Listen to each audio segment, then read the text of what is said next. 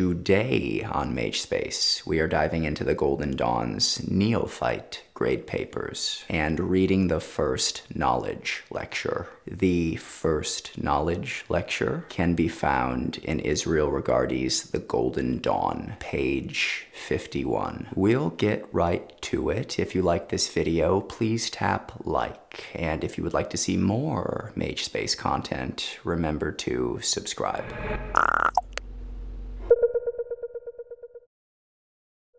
Neophyte Grade Papers. First Knowledge Lecture. 1. The four elements of the ancients are duplicated conditions of heat and dryness, fire; heat and moisture, air; cold and dryness, earth; cold and moisture, water. 2. The signs of the Zodiac are 12. 1. Aries the ram. 2. Taurus the bull. 3. Gemini the twins. 4. Cancer the crab. 5. Leo the lion. 6. Virgo the virgin. 7. Libra the scales. 8. Scorpio the scorpion. 9. Sagittarius the archer. 10. Capricorn the goat. 11. Aquarius the water bearer. 12. Pisces the fishes. The 12 signs are distributed among the 4 triplicities, or sets of 3 signs, each being attributed to one of the 4 elements, and they represent the operation of the elements in the zodiac. Thus, to fire belong Aries, Leo, Sagittarius. Thus, to earth belong Taurus, Virgo, Capricornus. Thus, to air belong Gemini, Libra, Aquarius. Thus, to water belong Cancer, Scorpio, Pisces. 3. To the ancients, 6 planets were known, besides the sun, which they classed with the planets. They also assigned certain planetary values to the north and south nodes of the moon, that is, the points where her orbit touches that of the ecliptic. These they named Caput Draconis, head of the dragon, and Cauda Draconis, tail of the dragon. Since the discovery of 2 more distant planets, Neptune and Uranus, or Herschel, these 2 terms have been partially replaced by them. The effect of Caput Draconis is similar to that of Neptune. The effect of Cauda Draconis is similar to that of Uranus. The old planets are Saturn, Jupiter, Mars, Sol, Venus, Mercury, Luna, the Moon. 4. The Hebrew alphabet is given on page 53. Each letter represents a number and has also a meaning. 5 letters have a different shape when written at the end of a word and also a different number. Mem final. Of these finals, mem is distinguished by being the only oblong letter. The other 4, kaf, nun, pei, tsadi, have tails which should come below the line as shown. Hebrew and Chaldee letters are written from right to left. The Hebrew Kabbalists referred the highest and most abstract ideas to the emanations of deity, or Sephiroth. They made them 10 in number. Each one is a Sephirah, and when arranged in a certain manner, they form the tree of life. Hebrew letters are holy symbols. They should be carefully drawn and square. The Sephiroth are 1. Keter, the crown. 2. Shokma, wisdom. 3. Binah, understanding. 4. Chesed, mercy. 5. Geburah, severity.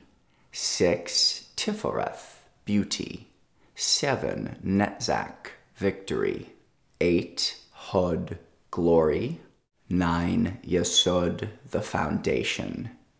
10. Malkut, the kingdom. 1. Note by JMG. Herschel was at one point an alternate name for Uranus. 2. Note by JMG. Chaldee, also known as Aramaic, is a language related to Hebrew and used in some Kabbalistic writings. The dagesh, or pointing, which represents the vowel sounds in modern Hebrew script, is not given. It was a later invention to standardize pronunciation and is described in Hebrew grammars. Pause text. For this portion of text that covers the Hebrew alphabet, I will be vocalizing the names only, as vocalizing this entire sprawling spreadsheet could ring audibly monotonous. Resume text. The Hebrew alphabet. Aleph, Bet, Gimel, Dalet, Hey, Waw, Zayin, Chet, Tet, Yod, Kaf, Lamed, Mem, Nun, Samek, Ayin, Pei, Tzadi, Kaf, Resh, Shin, Tau. Note by Regardie. Readers of the above who have perused my Tree of Life and Garden of Pomegranates will note the difference in Hebrew pronunciation. And in order to avoid any further confusion, an explanatory note must here be added. As is true of every language, in Hebrew there are several quite distinct dialects. There are, however, two principal ones which should be mentioned. The Ashkenazic, a dialect mostly in employment in Germany, Poland, and Russia, and the Sephardic, used in Spain, Portugal, and the Mediterranean generally. Now, since the Kabbalah attained its prominence in Spain, most Kabbalists have employed the Sephardic dialect. Personally, I have found that the Ashkenazic dialect answers more nearly than the other to the requirements of transliteration into English, and many problems that have assailed modern students would have been non-existent had they known of the pronunciation which I employed in my former works. Actually, however, students must discover which of these two suits his own personal predilection and answers to the necessity imposed by the results of study and experience. The order teaching employs the Sephardic pronunciation, and I have not ventured to interfere with that in any way at all. I simply mention the matter here to render impossible the likelihood of confusion arising. First, meditation. Let the neophyte consider a point as defined in mathematics, having position but no magnitude, and let him note the ideas to which this gives rise. Concentrating his faculties on this as a focus, let him endeavor to realize the immanence of the divine throughout nature, in all her aspects. Begin by finding a position, balanced but sufficiently comfortable.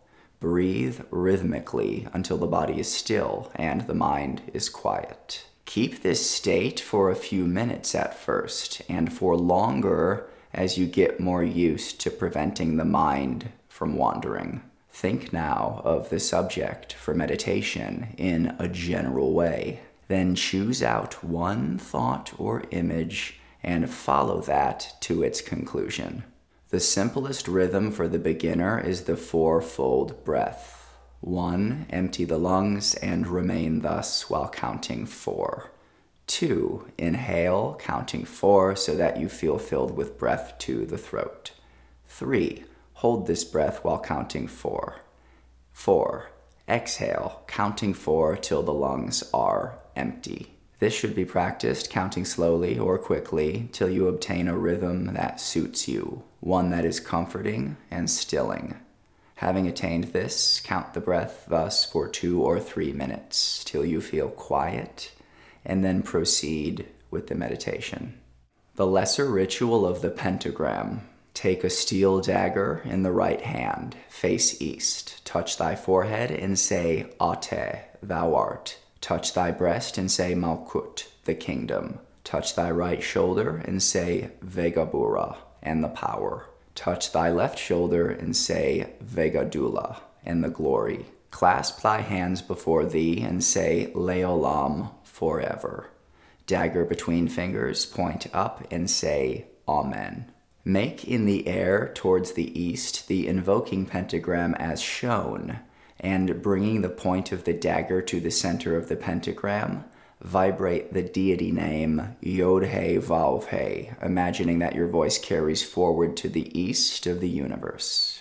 Holding the dagger out before you, go to the south, make the pentagram, and vibrate similarly the deity name Adonai. Go to the west, make the pentagram and vibrate Ehyeh. Go to the north, make the pentagram and vibrate Aglah. Return to the east and complete your circle by bringing the dagger point to the center of the first pentagram. Stand with arms outstretched in the form of a cross and say, before me, Raphael. Behind me, Gabriel. At my right hand, Michael. At my left hand, Uriel. Before me flames the pentagram. Behind me shines the six-rayed star. Again, make the Kabbalistic cross as directed above, saying Ate, etc. For banishing, use the same ritual, but reversing the direction of the lines of the pentagram. The uses of the pentagram ritual. 1. As a form of prayer, the invoking ritual should be used in the morning, the banishing in the evening. The names should be pronounced inwardly in the breath, vibrating it as much as possible, and feeling that the whole body throbs with the sound and sends out a wave of vibration directed to the ends of the quarter. 2. As a protection against impure magnetism, the banishing ritual can be used to get rid of obsessing or disturbing thoughts. Give a mental image to your obsession and imagine it formulated before you. Project it out of your aura with the saluting sign of a neophyte. And when it is about 3 feet away, prevent its return with the sign of silence. Now imagine the form in the east before you, and do the banishing ritual of the pentagram to disintegrate it, seeing it in your mind's eye, dissolving on the farther side of your ring of flame. 3. It can be used as an exercise in concentration. Seated in meditation or lying down, formulate yourself standing up in robes and holding a dagger. Put your consciousness in this form and go to the east. Make yourself feel there by touching the wall, opening your eyes, stamping on the floor, etc. Begin the ritual and go round the room, mentally vibrating the words and trying to feel them as coming from the form. Finish in the east and try to see your results in the astral light. Then walk back and stand behind the head of your body and let yourself be reabsorbed. 3. Note by Regardie. In the introduction, page 36, I have given instructions for the performance of the Kabbalistic cross. When tracing the pentagrams, the imagination should be exerted to visualize them as flaming stars all about one. The impression should be of a fire ring, studded in 4 places with stars of flame. Likewise, when vibrating the angelic names, the student should endeavor to imagine 4 vast, towering figures about him. But see further in my book, The Middle Pillar. End of text. Thank you for watching.